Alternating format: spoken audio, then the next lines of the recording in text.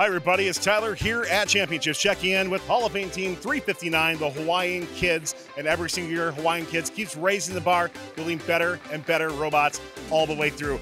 Their intake system here is absolutely phenomenal. They have 4 event wins already this year and absolutely rocking it in their division. We're filming this kind of late on day 2 in the top 8 and looking for a great performance as we get ready for playoffs the next day as well too. So of course we'll be breaking down so much in this robot. You gotta love the compactness that goes into it and all the different areas. Some great stuff in terms of the double CANbus that they're doing as well, and more you'll learn in regards to recordings. Let's find out more about here on 359 on Behind the Bumpers.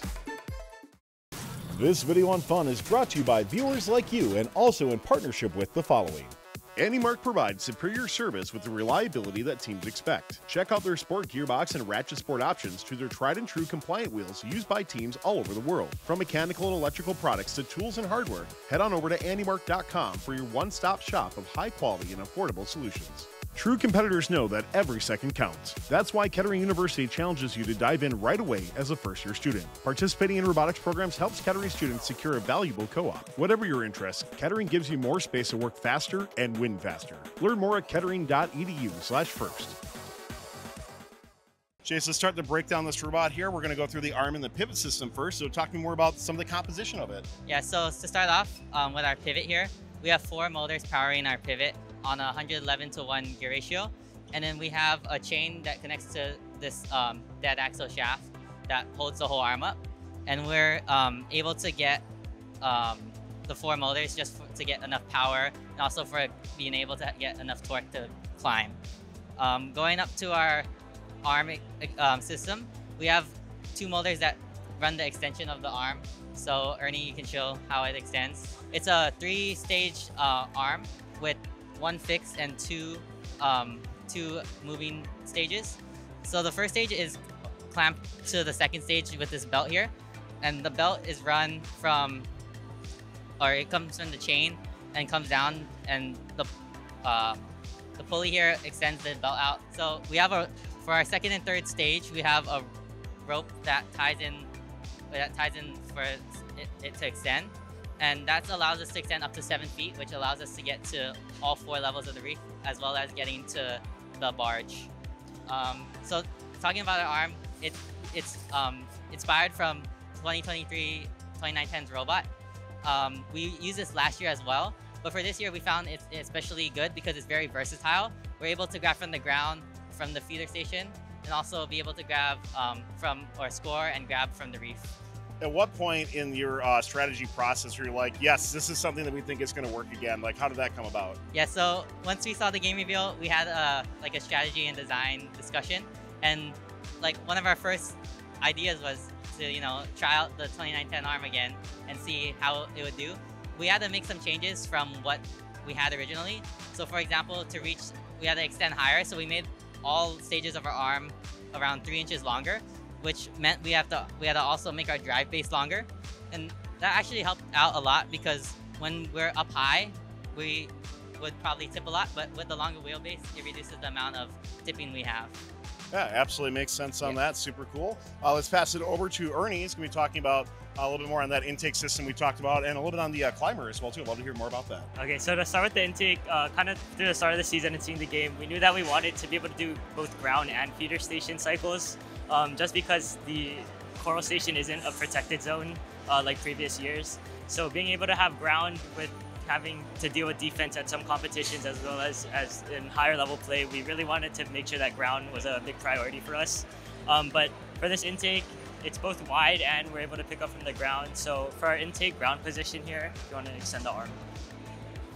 So it pretty much lays down on the hard stop and extends a little bit out of the telescope. And we're able to pick up coral in any orientation. It first hits these black rollers and the coral's on the floor and then gets kicked up by the green set in the back. We have these 2 funnels here that are made out of aluminum that help to guide the coral into the center of our intake, as well as aluminum or polycarb plates on both the top and the bottom because this year's game piece can't really compress as much. Another thing is that our algae pickup is from the same mechanism as our intake, which kind of gets rid of any like complexity with combining two mechanisms to one end effector. So we just saw that combining both of these really is something that we wanted to do, especially because our arm reaches up to 7 feet and can do both the L4 and the net. Okay, so moving to the climber. So our climber here is powered by a Kraken X44 that's connected to these two 4-inch wheels, and pretty much the wheels spin and intake in the pole on whatever side of the cage, and there's these two latches here that passively move when it's sucked in.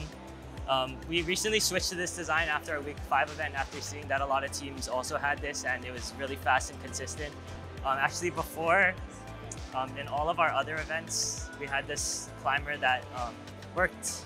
It was in the same spot of our robot, which uses the arm to grab and pull down to then climb. But this climber is different because we had to get in between two poles of the cage and close the clamp. This one was really reliable, but it did take more time with lining up and having the driver really to know when the cage is clamped on. But so we switched to this design so we can really kind of take more time to do cycles instead of having to maybe climb at 15. So now we can climb around 10 seconds and even below that. Something else here that's kind of linked in with our pivot is our ratchet that's on our arm. So when we climb, the arm is around here, and so what this does is it's a servo that's on a latch. So the servo actuates the latch, which it digs into the pinion of one of our motors on the pivot. So if you lower the arm, it ratchets down, and when we're fully climbed, the arm cannot lift.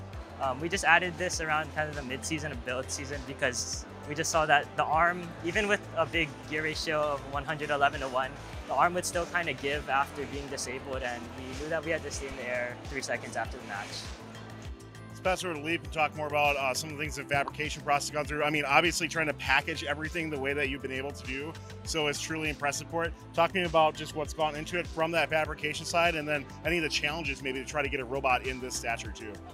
Well, I think that one of the things that makes our robot so special, and what really helps with us being able to make these fancy designs like this, is that we fabricate almost every single part on here, every single piece of aluminum, we make in our own shop ourselves. And especially at the start of build season, you know, our design is always changing as we test out the prototype. And so my job in the shop is to help make pretty much all of these parts that you see here. I help with the chassis and the standoffs and the bars and everything over here. Some challenges may simply be too many parts, right? Sure. Not having the manpower to fabricate so many parts in such a little amount of time, but also the skill level required to make these parts, right? A lot of these parts, like you see here, these plates and this tube especially, we use the CNC machine to make, right? The Fagor. And besides me and our mentor, Mr. Linasco, no one else knows how to CNC. So when it comes down to CNC parts, we are pretty limited. What are some of the, you talked about, you know, your CNC for that. I know 359 has a very impressive setup at their facility. What are maybe some of the machines that you can find at 359's facility? So in our shop, we have a water jet. We have 2 CNC machines, one of them being kind of older and slower. We have 2 CNC machines. We have 2 mills, 2 lathes, and a variety of smaller machines like drill presses and whatnot throughout the shop. And Mr. Lee, actually, we got a new import of new machines. We have a CNC lathe and a whole nother CNC mill that we haven't even set up yet. So I'm really looking forward to, you know, seeing how those machines are wired up and getting to learn how to use them, you know. Very cool. Let's pass it over to Maria. Talk about on this, you know, your auto alignment has been phenomenal so far here at Championships. So we can't wait to hear more about that. But we were talking earlier, also running that double CANbus as well too. I'd love to just have you detail a little bit more about truly what it is and how teams can maybe benefit from it too. Yeah, so we'll start with the alignment. So we have these 2 Limelight 4s on our robot. And they are used for full field localization, and that's the biggest thing that helps us with the alignment. So we pull our pose from this, and we pretty much just do like a simple PID to pose with the rotation to X and Y, and that just helps us align very quickly. It's very accurate. And one of the issues we had originally this season was we have this Limelight right here, and this was running color detection for the pole. And it worked really well at our shop, but we found that when we went to our first event in week 1, the colors were very different on the poles because first of all, we got the wrong color for the poles, and second of all, the lighting is very different in each of the arenas in comparison to our shop. So there was a lot of trial and error with like calibration. It just didn't really work out in the end, and we want something a lot more reliable, so we had to upgrade to this, and it's worked pretty flawlessly at each of our events, and it requires minimal tuning, and it overall just keeps our cycle time quick and makes sure that our driver doesn't have to like really focus on the fine details of it. And then moving on to our CANbus. Here's a little example of it. There are 2 wires running, so we have a purple and green line and a yellow and green line. And these are both connected at the beginning in the PDH and at the end by the Rio. And what this allows us to do is pretty much anchor into these 2 CAN lines, and that enables us to have like a layer of redundancy with our wiring. So if one of these was to cut per se, the one on the back would be able to back it up. Or if one of these was to be cut fully, it would be able to be backed up by the other line since it's still intact. And that just helps us stay like match ready and ensure that even if there's something that's wrong and we can't catch it, it's still able to run and stay like up to date and be able to go to our next match without any problems. So actually wiring this up and getting it all going, like for a team that hasn't done this before, is that a difficult process, or like how did you find it in terms of getting it all together for your team? If you use the star topology originally, it's not very hard to, because you pretty much just double it up and then you connect it at the bottom, which Sure. It's a little bit hard to crimp like the part that goes into the Rio, but other than that, it's pretty simple. But if you use daisy chaining as like your main CAN line, it might be a little bit hard to switch over, and especially since it's like not technically recommended to use star topology, but it's definitely something I would recommend because we've had it for over 4 years and we've never had a failure with it. So it's definitely something teams should look into if they can. 359, thank you so much for taking time to tell us more about your robot this year. Overall, incredible packaging, incredible machine. Congrats on all your success that you've had with your event wins. We're delighted to recognize you on the FRC Top 25, or the community is as well too. But here at Championships, looking great, and we can't wait to see how far you're able to go. So good luck the rest of the way. Thanks for taking the time. Thanks for watching. Don't forget to like, subscribe, and click the bell to stay up to date on future fun videos. True competitors know that every second counts. That's why Kettering University challenges you to dive in right away as a first-year student. Participating in robotics programs helps Kettering students secure a valuable co-op. Whatever your interests, Kettering gives you more space to work faster and win faster. Learn more at kettering.edu/first. AndyMark provides superior service with the reliability that teams expect. Check out their sport gearbox and ratchet sport options to their tried and true compliant wheels used by teams all over the world. From mechanical and electrical products to tools and hardware, head on over to andymark.com for your one-stop shop of high quality and affordable solutions.